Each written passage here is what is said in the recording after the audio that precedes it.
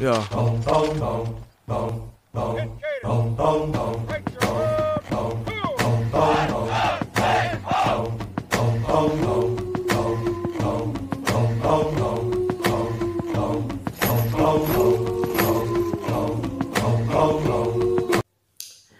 Welcome back, guys, to another episode of Tribe of Judah. Welcome back to the channel that supplies you with faith, fun, and inspiration. Yes, so without further ado, let's get right into it. Yeah, guys, so today I'm going to be talking on a very popular topic today. Like the title, I'm going to be talking about Jesus is King, and he is King indeed, but I'm not talking about Jesus is King, Jesus is King. I'm talking about Jesus is King, Kanye West, Jesus is King. Yeah, there's a lot of things that have been going on this past few days on social media, and I thought I should give my 2 Naira to Kobo contribution to it. So if you haven't listened to the album, please go and listen to the album. This video was inspired by Nia Series, her video on this same topic, and I'm going to put it in the description box below, and I'm just going to be contributing generally to the whole topic. So I've watched his testimony, Kanye's testimony on his faith and everything, and before we just go into it, I want to sing a quick song, my brother. You are welcome to the Christian family. You are welcome to the Christian family.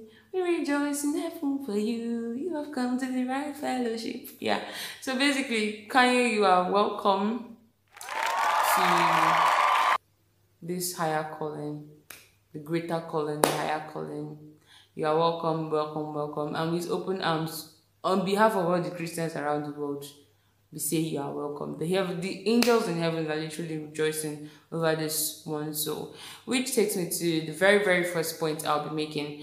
In one of the songs on the album, God Is, I think that's the name of the song, God Is, literally he was expressing his self on how after giving his life to Christ, he came to the Christian community, and they were really held back, and they really held back, and they were not receptive in receiving him, which makes me feel like right now what is going on with the whole judgment of, oh, is this legit, or is this just another public stunt, or is this just another Kanye moment like this? And I've seen the videos and I'm like, no, this guy is legit, man. Like the things that are coming out from Kanye's mouth, I'm like, hey, the devil is in trouble. He's in soup.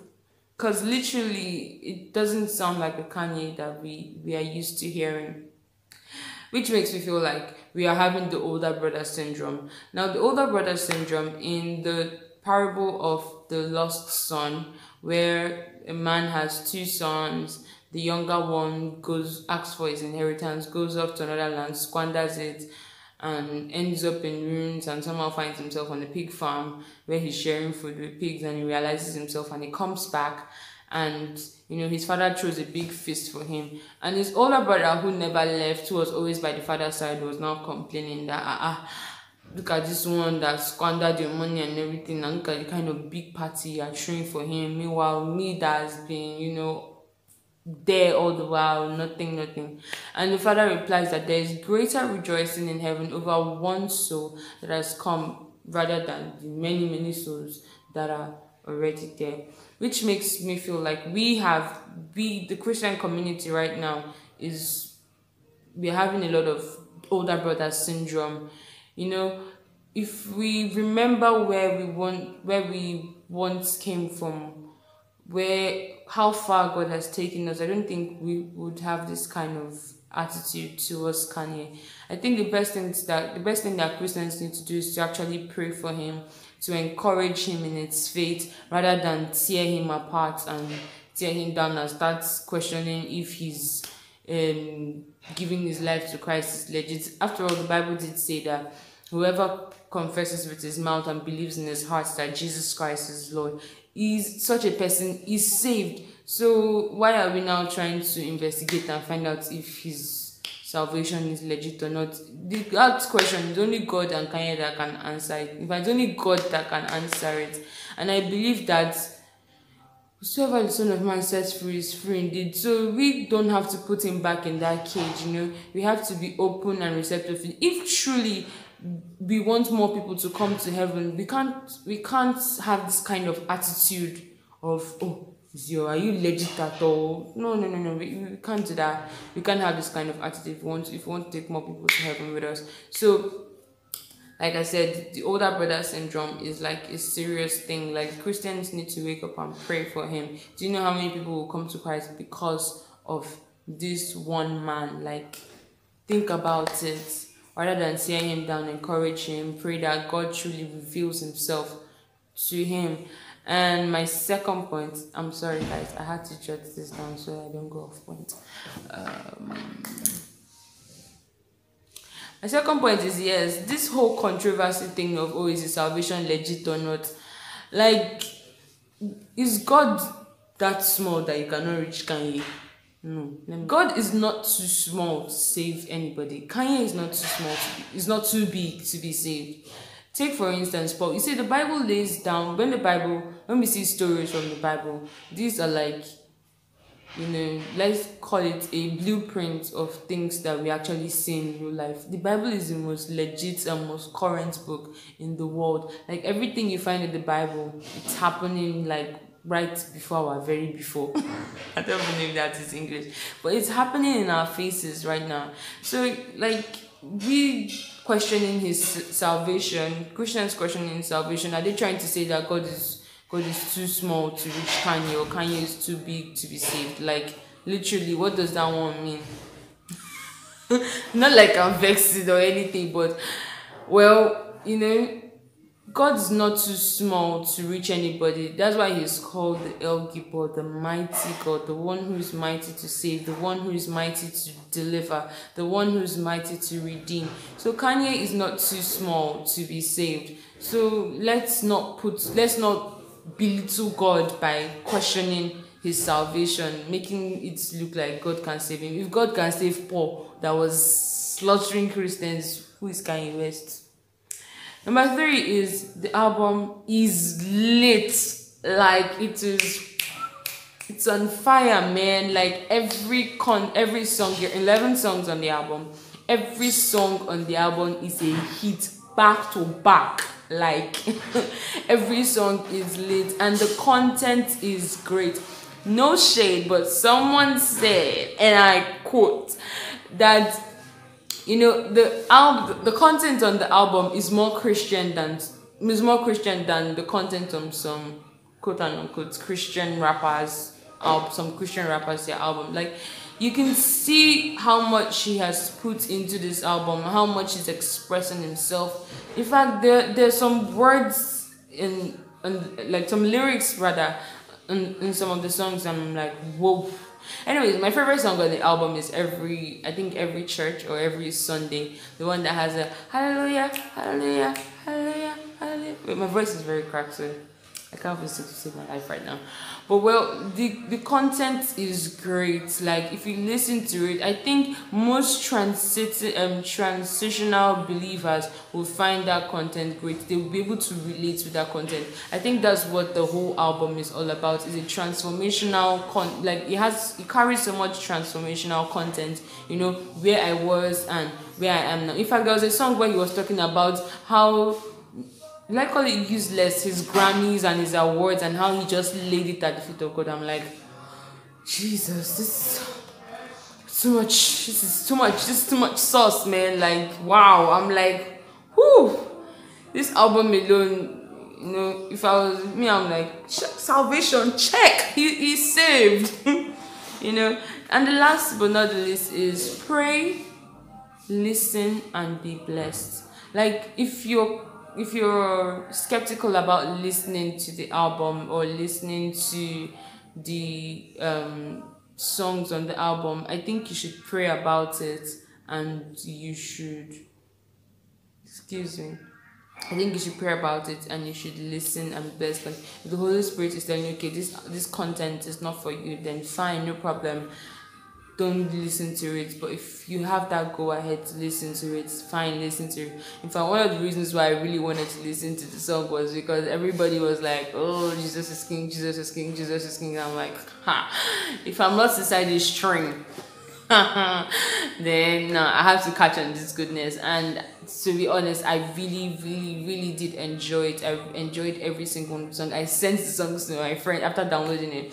I sent it to a lot of my friends, and I'm yet to get their feedback too. But it was, for me, it was really, really good. So lastly, to cap it all off, I would say pray for Kanye West. Like Nia Seri said, I would say pray for him.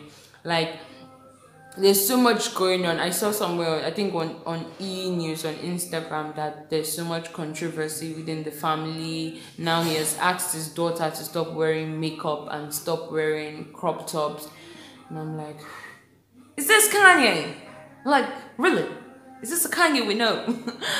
But I'm like, wow, this is a lot. This is going to be a really, really hard time for him and his family. You know, one thing about coming publicly to declare Jesus is that it comes with a lot of, you know, it comes with a lot of hardship.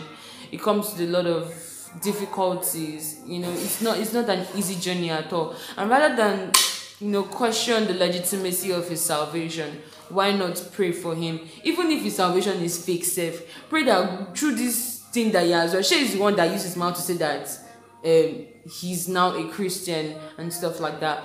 Like, pray that God actually reveals himself to Kanye, like full blown, the Paul kind of revelation. Like, Paul literally saw Jesus, like literally he didn't have that, but he had an encounter that changed his life.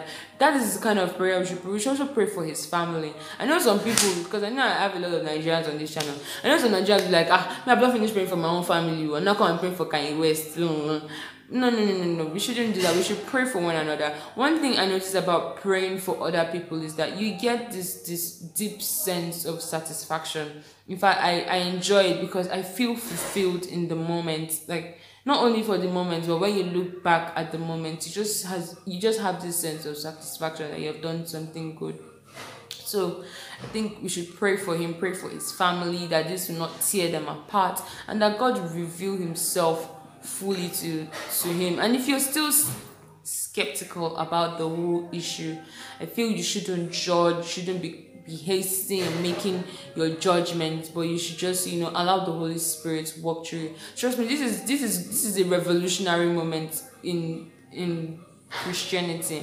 Like, I'm seeing so many mainstream artists coming out to declare their public faith in God, in Jesus, and it's really crazy because these people have a lot of followership, you know, in the world. They have a lot of followers, they have a lot of fans, and for them to come out and do things like this, man, it means that heaven is going to be full of surprises. It means that heaven is going to be jam-packed with a lot of people. A lot of people can get saved through this platform. So rather than tear this down, pray that God will use whatever this situation is with Kanye to bring people to his kingdom.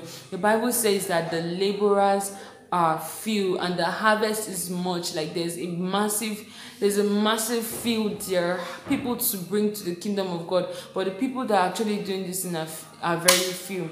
And if one man, I can imagine the number of people Kanye West can bring into the kingdom through this whole situation. So rather than tear him down, rather than, you know, criticize and question the legitimacy of his salvation, pray for him and pray that, you know, let God's will be done. God's will above any man's will. God's will above any man's agenda.